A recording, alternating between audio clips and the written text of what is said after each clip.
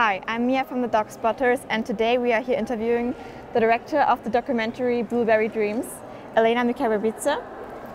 Welcome to the MDBK, and thank you for taking your time for this. Thank you for inviting me.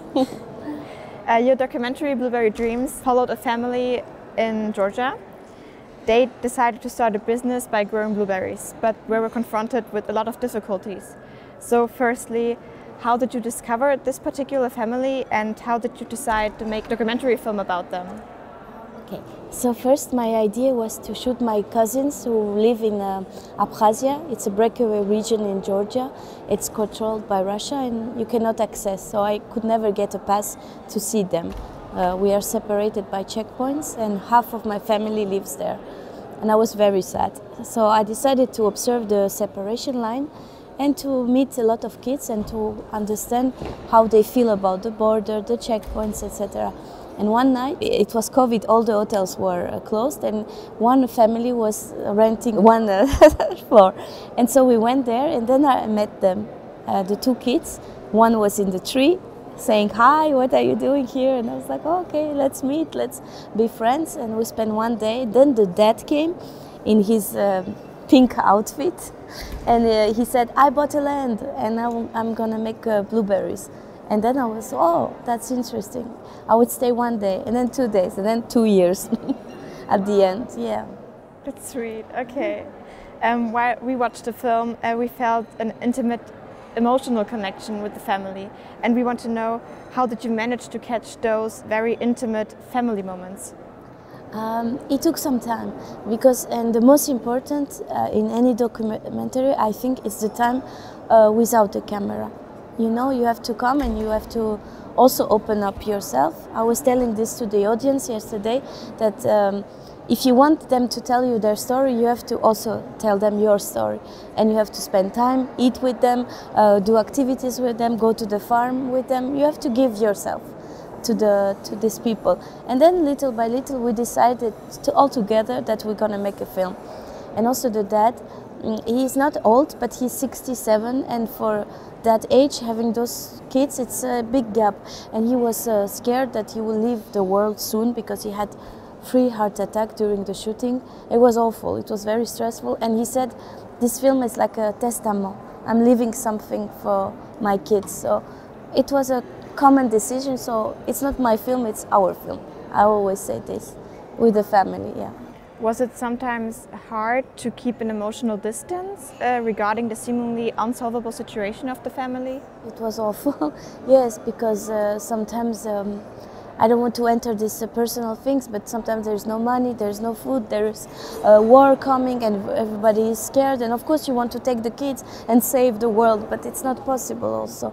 And you have to just stay quiet and do your job. And of course, when the father was sick, we took out the cameras and we made activities with kids. I took them for Easter, like egg chase or something like this, to the sea, to the river, so they just have good time and no film. And that was very important for me, yeah, because this is the most important. Film comes after all this. Yeah, if you will make films later, just think about the protagonist first, always. And then you will have maybe a beautiful film. That's beautiful to hear. Yeah. And how's the family today? Do you know that? Of course, we are in contact now. They are like my family. These boys, they are my brothers, and that's forever. And the film seems very bright, etc., but it's not the case, because this program, Plan the Future, is for 4 years. You don't pay the credit, you just pay the percentage, and then you have to pay back the loan. But it's impossible. For this kind of farms and this kind of farmers who have no clue about business, they have 1 day training. For this whole thing, just 1 day training. And the loan is huge, they mortgaged everything. So at the end, next year, I don't know if they will lose everything. So with my producer, we decided to apply for a platform called Share Doc. It's when your documentary has a focus on your protagonist, and people can help. Can donate, or also they can help at the farm.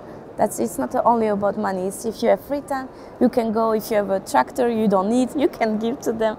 So it's called Share Doc, and you can search Bluberry Dreams. And with this, I'm trying to help the family. And also I'm trying to take the kids sometimes to Europe to make them see things, and I will help with their studies. But what more can I do? I don't know yet. I'm thinking. Wow, this is so nice of you. Yeah, I don't know. Throughout the documentary, the family fears an approaching war with Russia. And in addition to that, there has emerged a very tense political situation in Georgia because the election has probably been manipulated. How did you see the role of art, culture, and especially your work in such terrible times? You know, when I started the film, it was pandemic. We did not expect the war. And when the war started, this place, especially this region, is at the separation line with the breakaway region. There is a frozen conflict, there is Russian border guards. So especially there, fear was like, you can feel it. It was awful. And every day in the kitchen, neighbors would gather, look at the TV and think about what we're gonna do. And also the oldest son was born during the war. And there was no hospital because it was bombed. So people were so stressed that it will come back. And I wanted to finish the film before the election. It was very important to me to show it because I wanted my government to give me answers about this program, why he did this. He knew that there will be too much farmers, that they have no clue about farming, too much blueberries to sell, no possibility to sell to Europe, no possibility to do anything, and that these people will lose their home.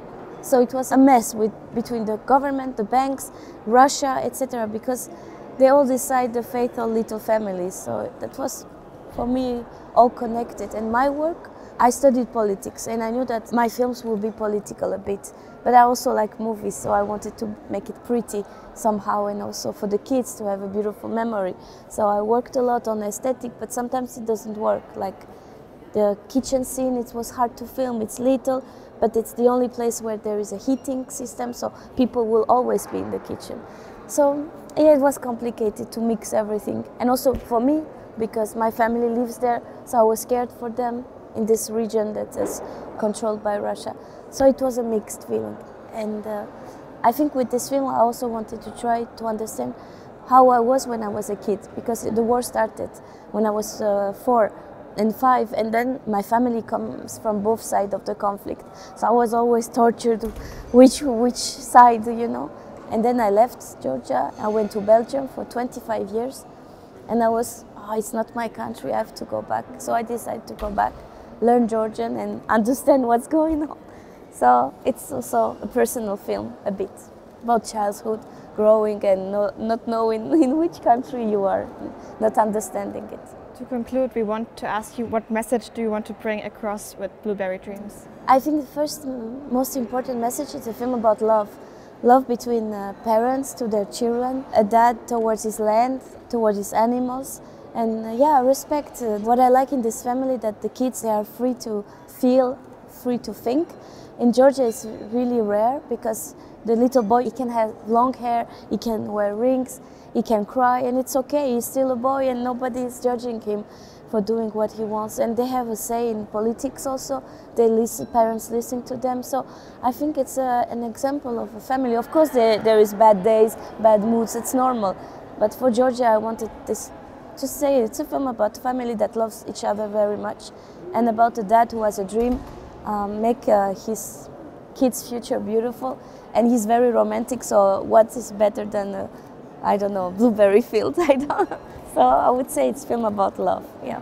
Thank you very, very much for this interview, and thank you for taking your time again. Yes, it's thank you. Nice to hear all about this. Thank you for watching, and you can find all of this on our blog.